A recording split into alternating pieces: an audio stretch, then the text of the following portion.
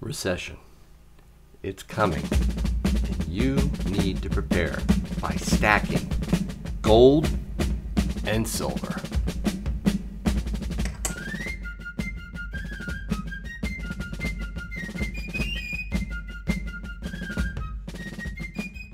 Thank you so much for watching Yankee Stacking. This is going to be more of a macroeconomic discussion, but it's really, really important that those stacking out there be encouraged by what you're doing, see what's coming, and those who are new to stacking or looking into stacking, this is one's for you as well. This period, I think, may be one of the last periods we have to help protect ourselves from what's coming. We have seen some amazing, dramatic fiscal and monetary craziness over the last week. Stuff that if I tried to pull on Mrs. Yankee, we could end up in divorce court. So, I mean, we're talking serious stuff. So, let's recap. What happened this week? Well, Donald Trump signed a budget bill, and I use the term budget probably as loosely as is linguistically possible for Yankee.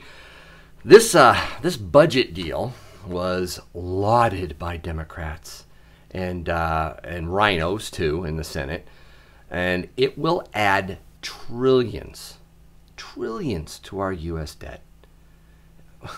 This is the same guy who promised he'd wipe out the national debt in 8 years. So we can finally kiss the remnants of the Tea Party goodbye, right?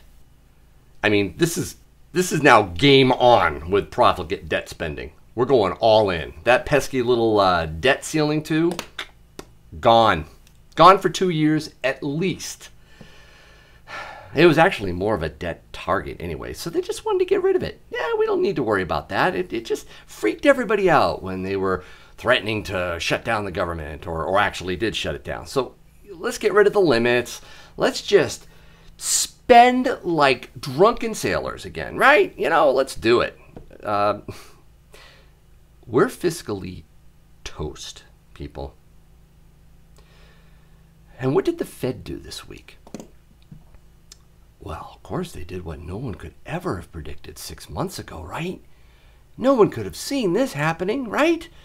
Well, some people did, including myself back in January. What did they do?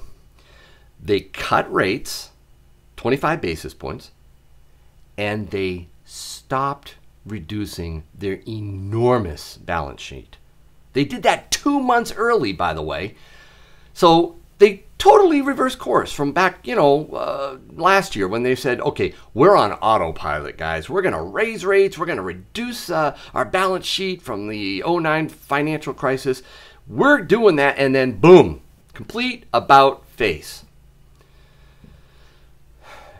As I said in my video, it's different this time, right up there. They had to do that. They had no choice. There was no way out. Once they sucked up all those toxic assets from a decade ago and then reduced rates down to zero and left them there for 7 years. Okay, so monetarily we're toast. Fiscally we're toast. Monetarily we're toast. So what is going on here? What's going to happen? And how does precious metals help us? What do they do for us? Well, I'm going to borrow a weather analogy here because I don't know. Yankee actually dreamed of being a meteorologist when I was young and thought it'd be so cool to be a storm chaser. But yeah, that ain't going to happen. So I love the weather. I love watching radar and all that. So let me give you an analogy. I believe the economic forecast is mostly recession with a chance of depression, high pressure unemployment, market collapse, and an inflation heat index that will be scorching us at the pump and at the checkout counter and elsewhere. That's my forecast. Now, if that sounds really, really a downer, like Yankee, come on, man, why are you doing this to us? Either you already know, or you think I'm just being shrill and over the top.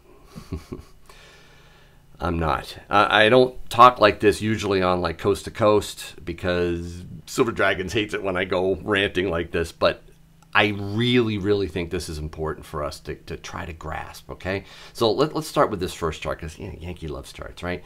This is the probability of a U.S. recession. Now, this was done right before the rate cut, so we got a little question mark here. You could just scratch that right off. Let's get rid of this question mark. Yeah, that doesn't exist anymore. They cut.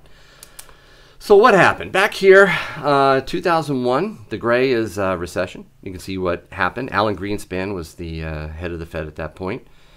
And yeah, we had a rate cut right before the probability of a recession shot up. Notice that it was actually, the recession actually started prior to its peak. This is the sentiment. This is what people think is coming as far as a recession is concerned. So they cut, the recession hits, the expectations takes off, and then as rates come down, the expectation, okay, we're good, everything is awesome. You can see right here, rates come back up again. Oh, maybe we're going to have another recession, and they cut right before the recession hits, right before here, and then we have the Great Recession, 2008, 2009. And then we bring rates down to zero forever and ever and ever, and the rates started to increase. Well, so did our expectations. And what happened? Well, last week they cut a quarter point. And you're going to tell me that a recession isn't about to happen? I'm telling you, it is imminent. Oh, but Yankee, what are you talking about? Things look great, right? The market's doing awesome. What about low unemployment numbers, huh?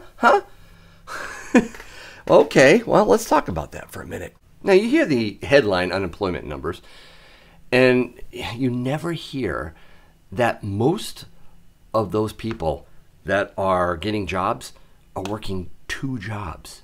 Two part-time jobs. Part-time jobs are skyrocketing. People are working two jobs, and the government now counts both of those in their figures. So it's artificial. Shoot, candidate Trump knew it was artificial. That's a bad way to look at it. And also, if you look underneath the covers there as well, you'll find out that the bulk of those returning into the workforce are those people that are 50 or older. 50 or older. In my age bracket, or 60, when you start thinking about retirement, you don't want to come back into the workforce. That is a bad sign. And finally, remember this too. Unemployment is a trailing indicator of a recession. Businesses, starting with the small ones all the way up to the big ones, start laying off relatively long after the recession has started. So don't be fooled by the headline numbers about unemployment. Now, recession. So in my January 4th prediction video, I said recession would begin, it was my guess, by the end of the summer. Labor Day is just a month away from the video, from me creating this video. Now, I had fun with that prediction video. It was a blast. I predicted a bunch of stuff. Go back and check it out, see how well I'm doing. But I'm going to give the caveat right now. Probably should have started out with this. I'm not a financial advisor. Please do not take my statements that I make here as financial advice. Do your own research, yada, yada, yada. This is just for fun. However, with the recession, it usually takes months of revisions to declare when the recession actually began. So even though we're almost to Labor Day and I might be wrong, I'm going to withhold judgment on that prediction because it could be months from now that they look back and say, oh, shoot, the recession actually started in August. So, the Great Recession, it took 6 months for the government's numbers to be revised so they could go back and say, oh, that's when the recession actually began. So, let's move on to markets. We need to remember that the stock market does not equal the economy. It's a reflection of the economy, one of many. The Fed is amazingly market-driven. The markets and Trump weren't happy with what happened with the latest rate cut. They didn't want a quarter basis. They wanted a half, 50 basis points. They didn't get it. Not yet. But just like an economic junkie, they want bigger and bigger fixes. Another monetary shot in the arm. That's what they want. Yeah, bring it, bring it.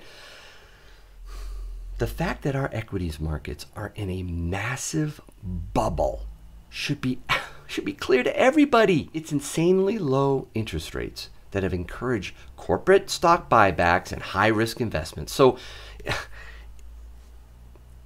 we know what's going to happen to the market. It's just a matter of just a little more time in my book. So if you've ridden the markets to historic highs right now, and you're smiling at your IRA and your 401k statements, you know, I'm going to tell you right now, that wealth effect is deceiving. You haven't maybe sold anything. You just see the paper assets going up in price. That's great. Awesome. But I'm going to tell everybody right now to get out now. Especially if you're over 40. Get the heck out of the markets. I'm telling you right now.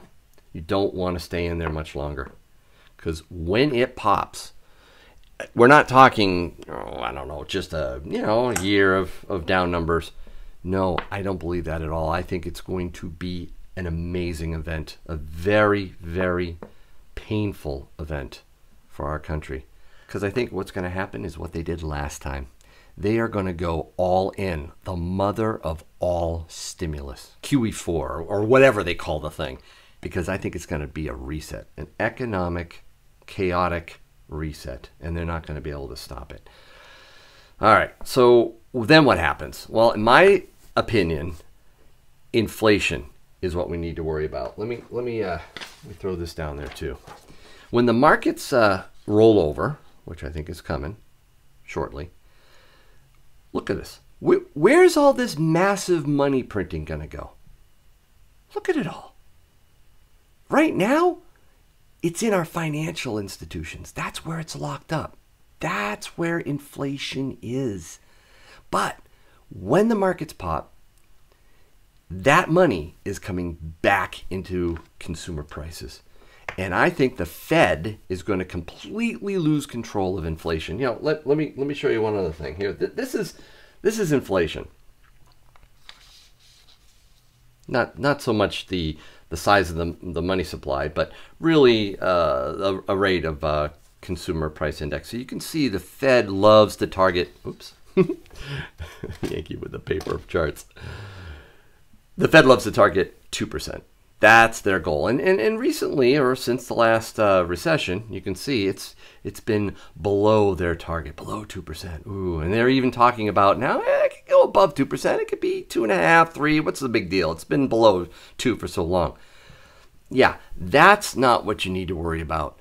This is what you need to worry about. When all that money I showed you in the last chart comes out of the markets into our economy, consumer prices will skyrocket. We're looking back here in the 70s. That's what stagflation looked like. That is what we should be painfully scared of. That brings me to the final discussion. What do we do about it? Some of you, or actually probably most of you out there, have stacked and stacked and stacked. And you're trying to stack. And maybe you're stacking because it's beautiful, because you're a collector type stacker. Maybe you think this is an awesome investment and you love getting silver and gold to flip. You're a flipper stacker. It's all about the trade. It's all about, what you can get, what's popular and all that. That's awesome. You should know by now Yankee is a prepper stacker. I'm preparing for chaos. I'm preparing for the Federal Reserve to lose control of inflation. It is a hedge of protection. It has historically held its value phenomenally well when inflation goes haywire. And that's what I believe is going to happen. So I encourage you, if you haven't started stacking, be a prepper. I say all the time, stack on, prep on. I prepare in a lot of different ways for what I think is coming. This is one of them. This is a hedge. You need to be stacking your silver and gold. You need to be redoubling your efforts. I'm trying really hard to get as much as I can before the values skyrocket. And I do think it's going up. Now, will it hit the moon? That's for a different video. I'll tell you how far I think silver and gold will go in another video. But for now, let this just sink in. A reset, a crisis, a collapse is coming. Be prepared.